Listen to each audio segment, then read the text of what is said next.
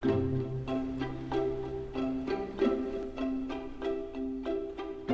I was 16, the thing that I was really obsessed about was geometry. Well, actually, of course, I was really obsessed about girls. But my total skills were such that I had about 99% of my time to be spent on geometry. I'm excited by both the theory and by the practical application. And the interface between the two is a lot of fun.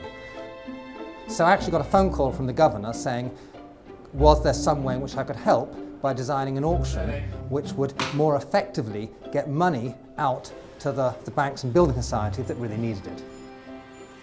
I think the Bank of England was imaginative in saying we need to get hold of one of the best academics in the world and get him to help us solve this problem.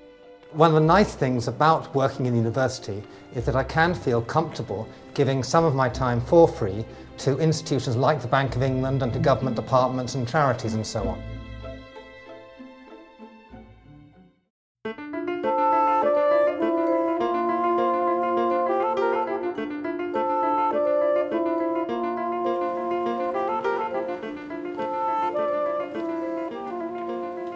There's always a tension between the very beautiful, precise theory of mathematics and how you take that to a much messier real world.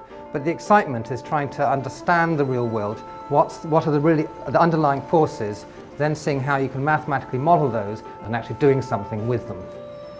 As the crisis that began in 2007 got worse, nearly all central banks found that they were lending money to the banking system not just against the collateral of very low risk securities, government bonds, but also against risky securities.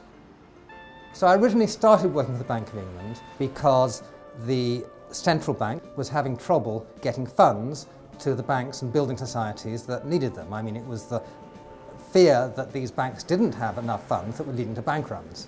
If we were planning to lend 100 billion in total, we needed to decide how much would we lend against gilts, how much would we lend against the riskier securities. This was a complicated problem in the design of auctions. Two-tier cabinet, as you see it there, 50 up here, 60, 70, 80, 90 pounds, any more at 90 pounds, well done, 90 pounds. This is a class of problems that we'd studied before.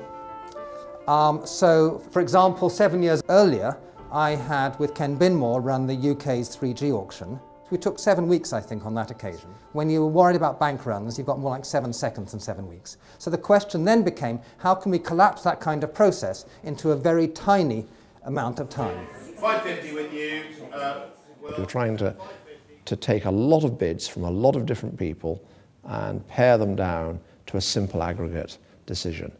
And the answer that I came up with for that was essentially to ask the bidders, that is the banks and building societies, tell us something about their preferences.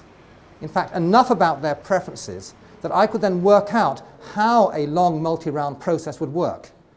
And I could then plug in their preferences into a system, it's a very simple computer model, and spit out the answers and tell us what would have happened if we had the full 7-week process.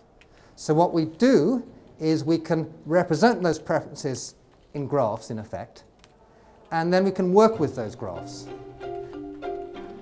What's really exciting is that geometry turns out to be very valuable in solving problems like the Bank of England and many other problems of resource allocation. If I am allocating a bowl of fruit and there's oranges, apples, bananas, grapefruit, grapes, that's 5 different kinds of fruit, and so I'm actually going to need to work in 5 dimensions to cope with the fact that I need to express trade-offs, preferences between 5 different things. 5, 90. 90 unbid at 90 in front, 5, 100. I would then be asking you questions like, how many grapes is an apple worth to you? Are you happy to have one orange on its own, or would you insist on having a pair of oranges if you get either because you happen to have 2 kids and you really want to have the same pieces of fruit, because if you take home different pieces of fruit, they'll fight over it. 70, 80, 90 pounds, any more at 90? So I'm starting off in 5 dimensions. Nevertheless, we have a clearly defined set of rules by which we can transform these pictures of people's preferences and understand, in the end, how to efficiently divide up this bowl of fruit. 600, At 600, all done, at 600, thank you. I am now, with my colleague Elizabeth Baldwin, taking tropical geometry that mathematicians only invented about 10 years ago and using it now to work out how to more efficiently allocate resources to the Bank of England. And the Department of Energy and Climate Change has asked us to look into how they can do what they're doing better, and we'll be using those techniques there, we hope. It would be nice if the government and others understood more the value of fundamental academic research and how really valuable it can be almost immediately in the real world.